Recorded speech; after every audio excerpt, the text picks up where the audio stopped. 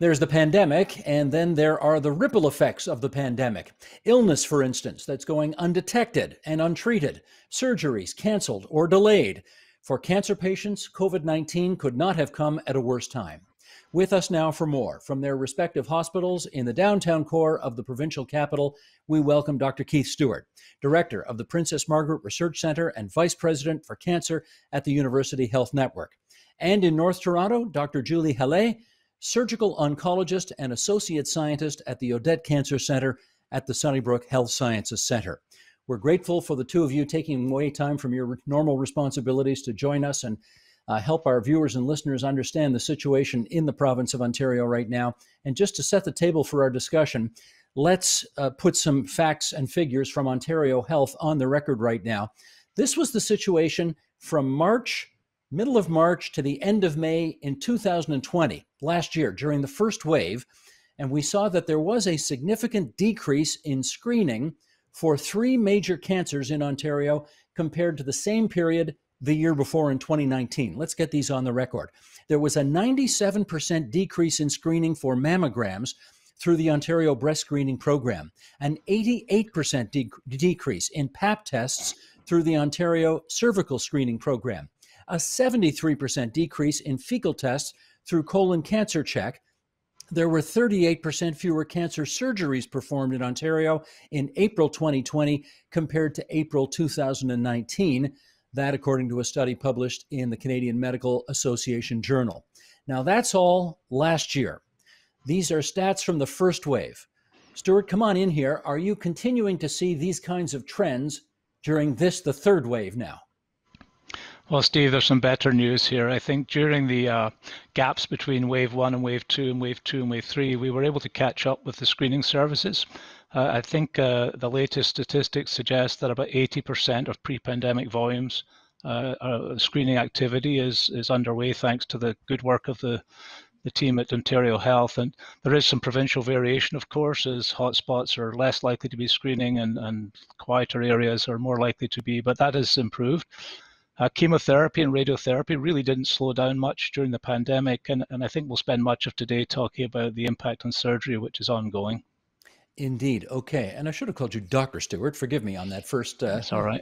First time I referred to you. Dr. Hallet, we've had ICU doctors on the program discussing the potentially difficult decisions of triaging patients in critical care. Are these conversations that are occurring currently in cancer care as well? Yeah, absolutely. Those are occurring regularly in cancer care, and they've been occurring for months now. There's been a lot of focus on the triage in the ICU and the emergency department, and rightfully so, because those are very distressing decisions for both healthcare providers and patients and families who may have to be put through them if we get to that point.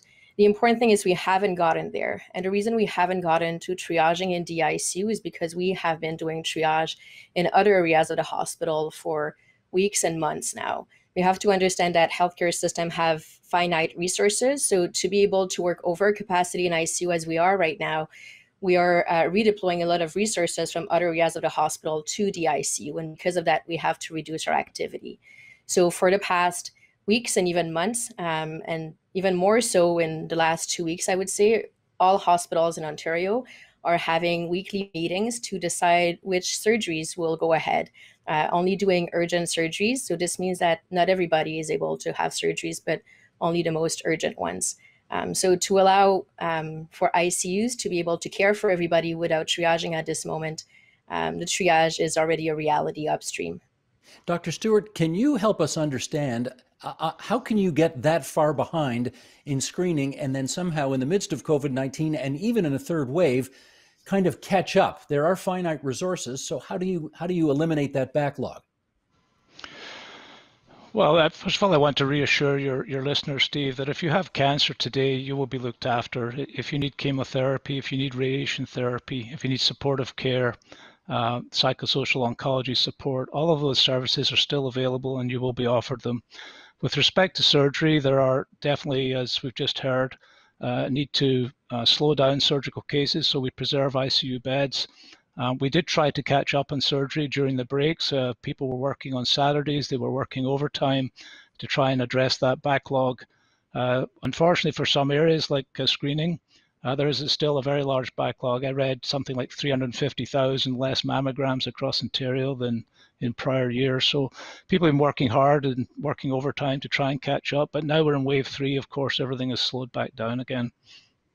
Dr. Hallet, I think I really need clarification on this. The implication of all of those numbers that we just laid out on everyone sure seems to suggest that a lot of people are going to die of cancer that wouldn't have pre-pandemic. Is that not the case? It's very hard to know exactly what the repercussions are going to be. I think there are concerns that the outcomes of patients will be worse than they were pre-pandemic. This doesn't mean necessarily that more patients are going to die, but more patients may have their cancer come back faster, or more patients may have functional impact, meaning they might need larger surgery or more extensive treatments because their cancers are diagnosed at a later stage than if they had been diagnosed through screening, or because they couldn't get surgery in a timely fashion initially. So there might be an impact in terms of death going forward. There will be an impact in terms of quality of life. The repercussions of this can be massive, and at the moment, they're very, very difficult to predict because they will happen not in the immediate next few weeks, but it's going to happen over the next few years. And so this pandemic is going to have very long-lasting effects on Ontarians and all of Canadians. Well, again, Dr. Stewart, let me make sure I understand this. We are focused so deeply right now in our healthcare system on COVID-19 that people who are suffering from other things, as in cancer, are not getting the kind of necessarily the kind of treatment or surgeries or follow-up, et cetera, that they might have got under different circumstances. If we end up saving lives from dying of COVID-19, but end up losing them because people can't get treated for their cancer in a timely fashion, are we any further ahead? Well, look, the balance of looking after COVID versus looking after cancer is what we're here to talk about this morning. Obviously, there's concern that if you have to delay a surgery, there is an increased risk perhaps of the tumor metastasizing, for example, but everybody's working and doing their best to make sure that we stay within predefined timelines, for example, for surgery, that we don't broach those, that if there are people who are timing out, that they'll get dealt with and handled. A lot of the projections around, people presenting with more advanced cancers or perhaps increased mortality, they are just that at this point. They're only projections. Their big concerns are valid, but I don't think we've seen that yet. But as Dr. Hallet just mentioned, it's going to be a long process till we learn for sure the long-term consequences of this. Sure, but Dr. Hallet, let me get you to comment on this. The Canadian Cancer Society just a couple of months ago put out a study saying that a Canadian-led study published in the British Medical Journal shows that just a 4-week delay in cancer treatment increases the risk of death by about 10%. And I gather you recently co-wrote a paper as well about the risk of postponing cancer surgeries. What's the big concern here? To me, it is a real concern, and it is difficult because it's only predictions at this point, as mentioned, but we do have a lot of evidence showing that delaying cancer care leads to worse outcome, and worse outcomes mean more cancer coming back and eventually more death from that cancer. One thing that's important, I think we just talked about the balance of COVID care versus cancer care, is that it's all linked together. So, it's not about taking one away from the other. It's about being able to have a healthcare system that can look after all these patients. And that's why we need public health measures that are extremely strong. And we need to look at indicators beyond the COVID-19 ICU admissions. With regards to that study that we did, what we saw is that there was a 60% drastic reduction in COVID and cancer surgery volume, right after the first wave. And that means that over 35,000 cancer-related procedures were not done during the first wave.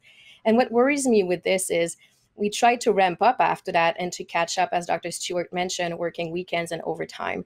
But the ramp up was only 6% per week after that. So ramp downs are quick, ramp ups are slow. And I'm actually worried that adding the first wave, the second wave, now the third wave backlog, we're not going to be able to catch up for a long time. Dr. Stewart, could you clarify for us what types of cancer treatments have had to be put on hold and what types are continuing as scheduled? Well, the main goal right now was to preserve intensive care beds. So any procedure which was likely to result in use of an intensive care bed that could be deferred has been. So if it's a non-urgent bone marrow transplant, if it's a surgical procedure that can be delayed by a few weeks or a month, then those are the things that are being deferred right now. But I will emphasize again that we've really maintained a delivery of chemotherapy and radiation throughout the entire pandemic. That's still available. People can still access that. I think it is the surgical domain that's really most stressed, and that's because ORs have had to close so that nurses and physicians can redeploy to intensive care units, and so that we don't fill the intensive care units up with post-surgical cases.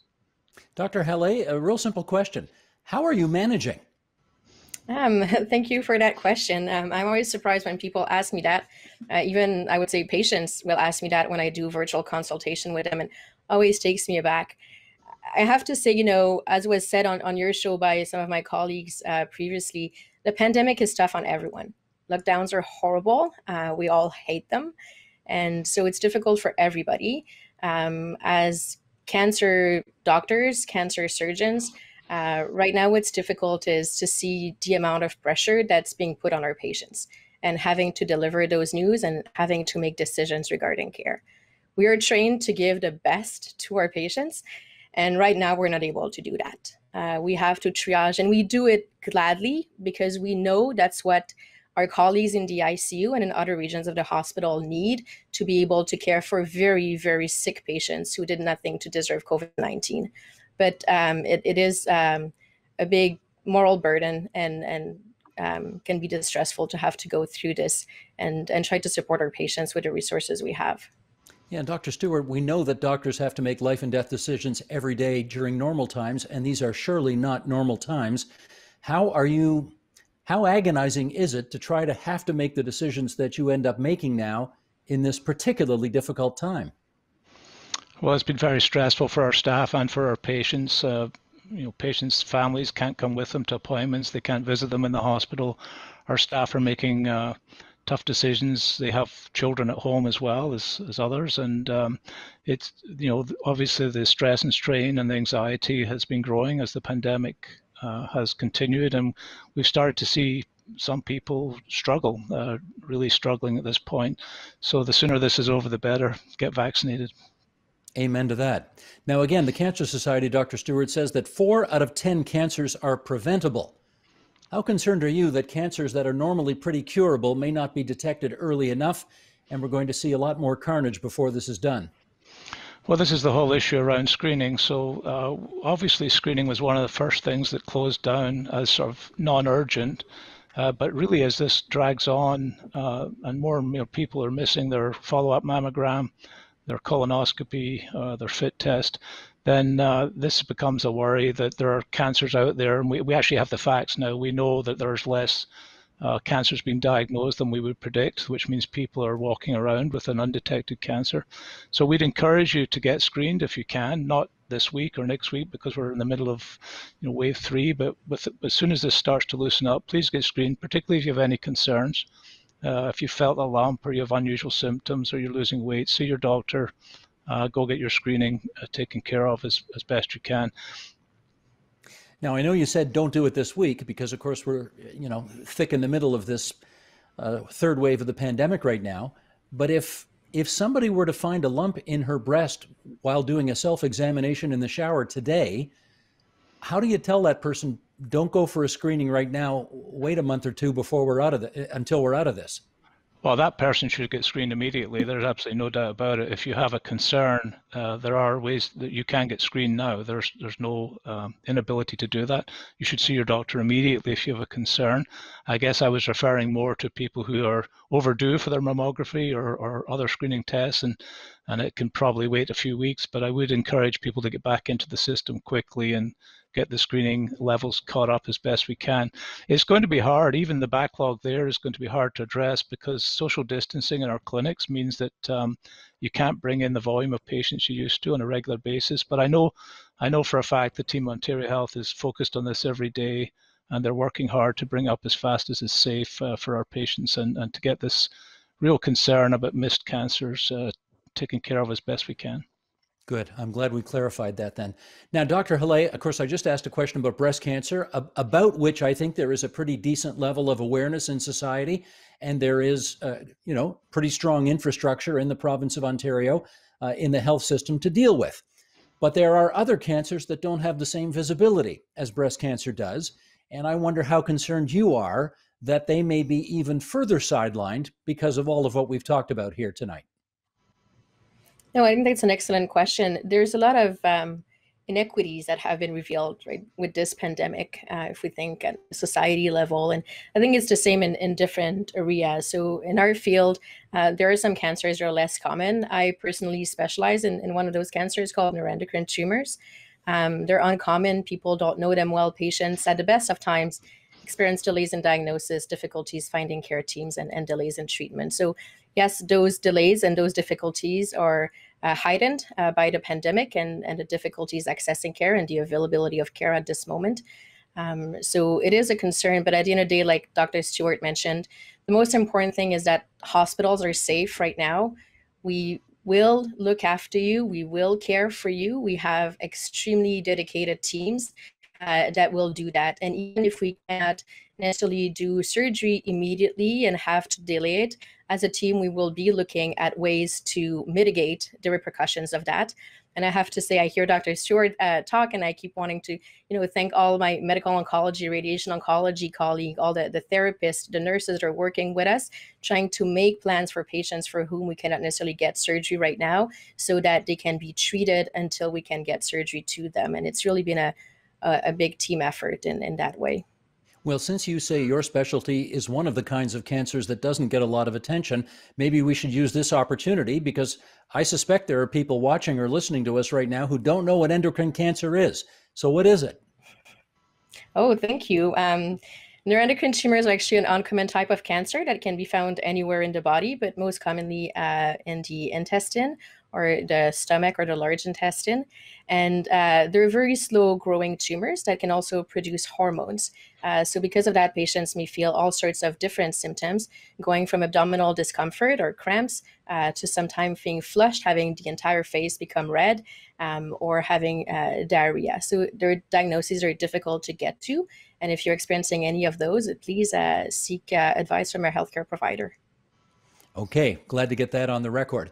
Now, Dr. Stewart, one of the things that governments in the country during COVID-19 have proved is that under certain conditions, they are prepared to spend a lot more money than under other circumstances to do what it takes to take care of business. So I'm wondering, can you put a price tag on how much it would cost to get rid of the backlog which has been created by COVID-19 and which will presumably exist for who knows how much longer until we get through this third wave? Steve, I wish I could. I have no idea. I think it's not going to be cheap, though. I do wonder, I worry about the collision of the backlog and then the need for our staff who are, feeling a lot of need to take some time off and vacation even when this is over, that those two things are going to come to a head-to-head collision. The solution is going to be to develop more capacity in the system. It's going to be have more bed, but even before COVID started, we had our beds were full, our operating rooms were full, our chemotherapy units were full. So to address the backlog, we're going to need more beds, we're going to need more capacity in our chemotherapy units. We're going to need more operating time in the ORs, and that's going to be expensive. I couldn't possibly give you a number, but the ministry will have to, I think, and we all realize that this isn't going to end the day that COVID goes away. We have that huge backlog to address, and it will take years. I appreciate that. And just to give people some sense of it, I think in the last Ontario budget, which of course just came out a few weeks ago, they were allocating almost $70 billion for the whole healthcare system. Now, presumably to do what you're talking about and get rid of the backlog, I mean, what are we talking about? Another $500 million, another $1 billion, maybe more to deal with that? Again, I would just be guessing, but I would think it is in the billions, not in the millions for sure. In the billions and not the millions. Okay. All right, let's get some facts again straight on the record here. One of the reasons we're happy to have you in is that there's a lot of misinformation out there, and we would like to get a few things clarified. So, okay, Dr. Hallet, can a patient who is currently undergoing cancer treatment get a vaccine safely? Absolutely. Not only can they get the vaccine, they should get the vaccine, and they should get the first vaccine they can get. All vaccines that are currently used in Canada are efficacious and safe, and the priority is to get it.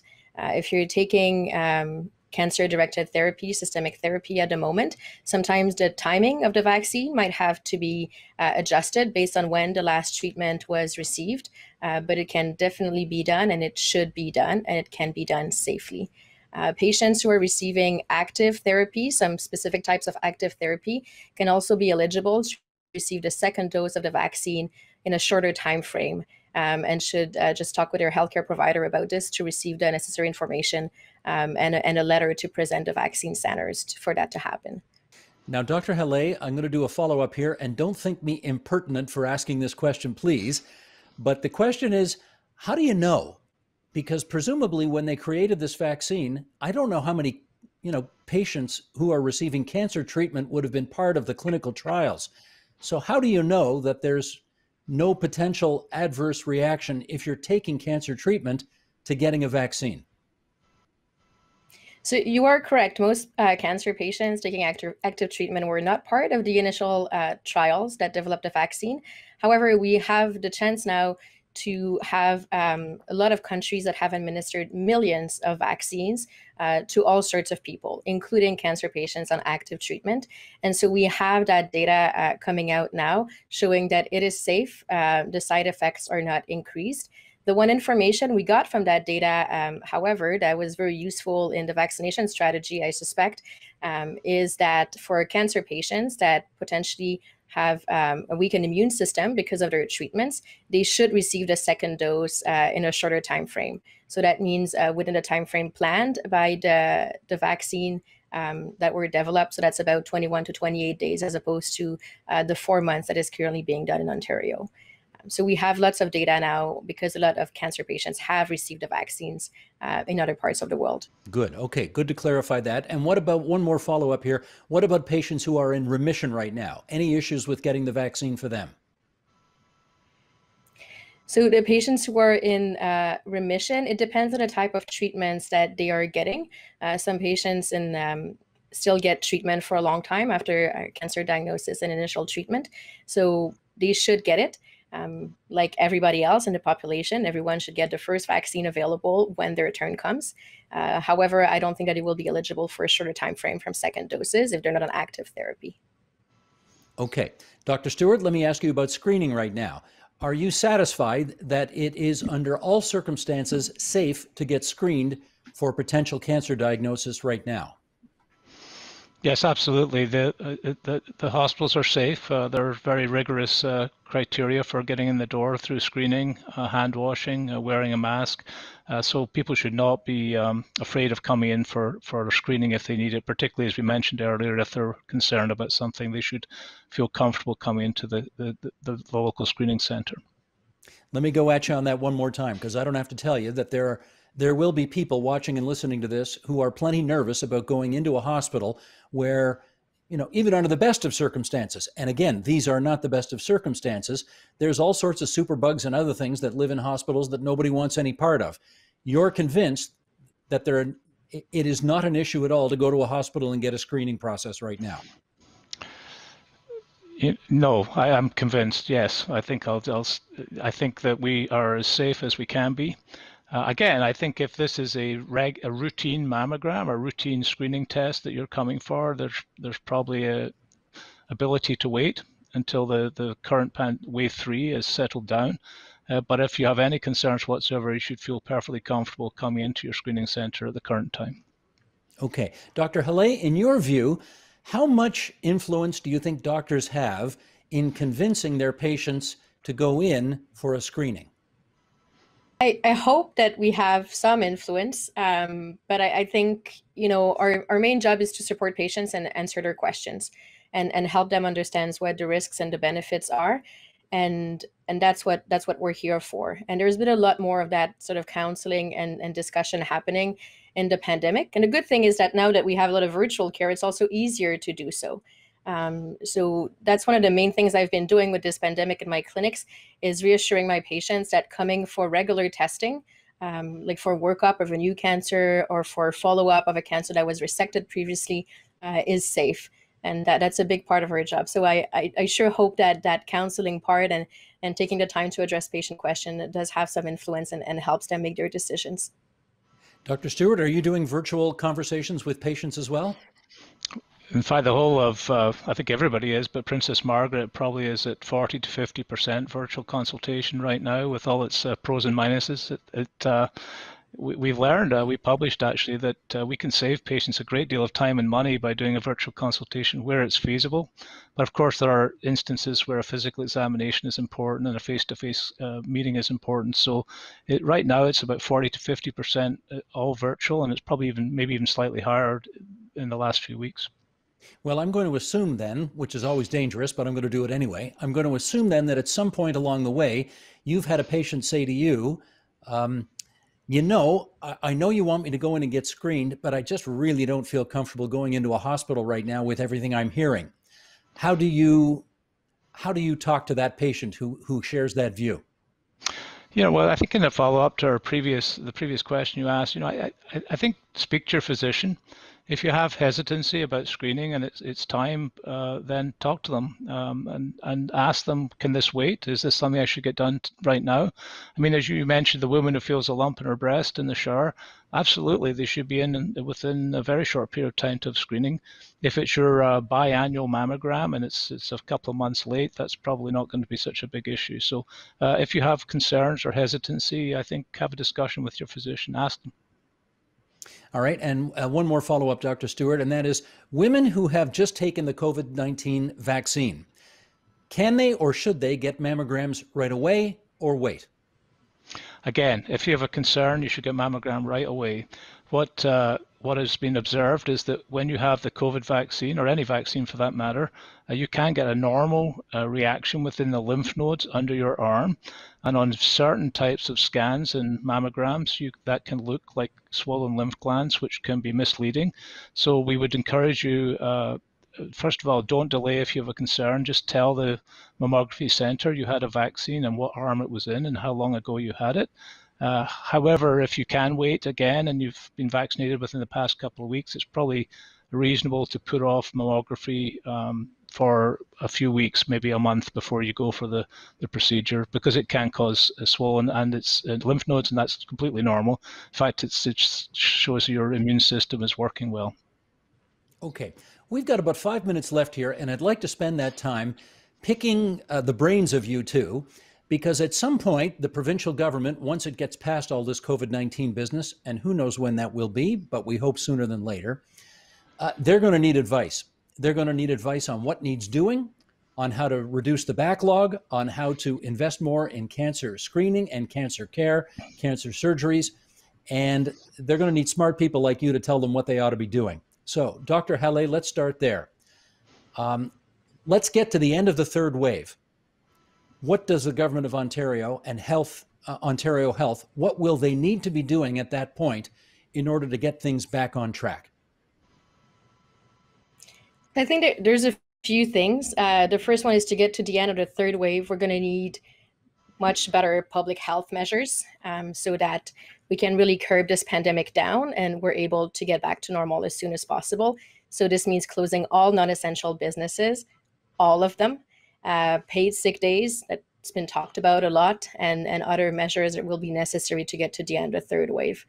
Once we get there, will be what we talked about before with the budget piece, is putting the resources together so that we are able to catch up, and trying to minimize the barriers to ramping up the activity for all of cancer care, including cancer surgery. And the one thing in all of that I have to say we cannot necessarily measure or pay for is the workforce. It's the workers in there. So we can open up operating rooms, we can open up beds, we can have more ICU beds, more time, but we need people to be there, and we need to be able to support those people, because they're going to be an exhausted workforce that are going to have to work even more after the pandemic is over to catch up. So we'll need to minimize all the barriers to their work so that they can do it even if they're tired. We are just now seeing the first examples of healthcare professionals from other parts of the country being flown into Ontario to assist in that regard. Do I assume that you would be open to seeing that significantly ramped up at some point? That could be a good idea. To be honest, I haven't thought of it. So far, I was in the mode of we need to get through this right now and get care for our patients at this exact moment.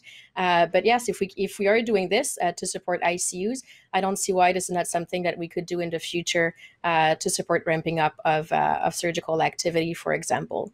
Because opening operating rooms for Saturdays, Sundays, and evenings, it's fine, but you need surgeons, you need nurses, you need environmental services, you need PSPs, anesthetists, and those have a finite number of hours in them that they can work well during. Gotcha. Okay, Dr. Stewart, you've got the ear of the health minister. What are you going to tell her? Well, first of all, I think people are exploring all of the options right now, including, but of course, remember that bringing people from across the country they're all going to have the same problem, essentially. Ontario has been the worst, but everybody's been impacted. So I'm not sure that's the solution. I would say not to assume when the COVID pandemic dies down, which it will, that we will not need the extra resources that the government have been very good at providing during the actual pandemic itself. And it's going to take a couple of years of increased operating room time, increased staffing, increased beds, to get that backlog addressed. And that would be my message. I'd also like to put up, sorry, go ahead, Steve. No, please follow up if you would. Well, the other point was a little bit more of I think we have to look after our healthcare workers as well. And of course, they've been unable to get their second shot of vaccines without waiting for 4 months. And I'd sort of like to advocate that we're going to ask these folks to go back and keep working even harder than they have during the pandemic after 14 months of this already. And I think they need to feel safe in what they're doing. And right now they don't. We're seeing people develop COVID despite the first vaccine in the healthcare environment. And I would really like to advocate that the frontline healthcare workers get their second shot sooner than 4 months after the first one. Hear, hear. Dr. Keith Stewart from Princess Margaret Hospital, Dr. Julie Hallet from Sunnybrook Health Sciences Centre. Really good of both of you to spend so much time with us on TVO tonight. Stay safe, and thank you so much. Thank you, Steve. Thank you, Steve. The Agenda with Steve Paikin is brought to you by the Chartered Professional Accountants of Ontario. CPA Ontario is a regulator, an educator, a thought leader, and an advocate. We protect the public. We advance our profession. We guide our CPAs. We are CPA Ontario. And by viewers like you. Thank you.